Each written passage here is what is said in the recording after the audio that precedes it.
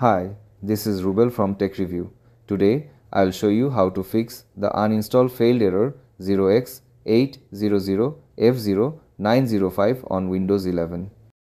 To do this, press Windows plus R to open the Run dialog box.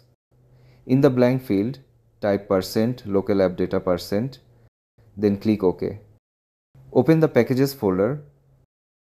Find a folder starting with Microsoft.aad.broker plugin and double-click it. Open the Settings folder, then rename the settings.dat file to settings.old.dat. After renaming the file, restart your computer.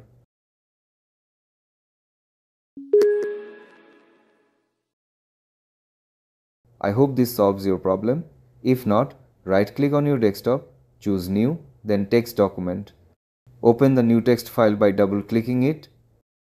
Next, copy the code from the video description and paste it into the text document.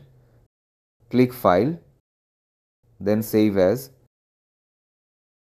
Choose your preferred location. Name the file with a updatefix.bat. Save as type to All Files and click Save. Right-click the batch file you created and select Run as Administrator. When prompted, click Yes. Press any key to begin the process and wait for it to complete.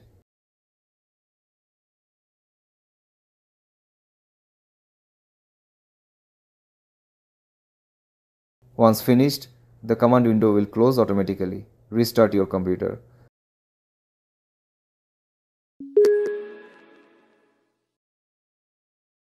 After rebooting, your Windows Update issue should be fixed. Thanks for watching. If you like this video, please subscribe to my channel and give a like.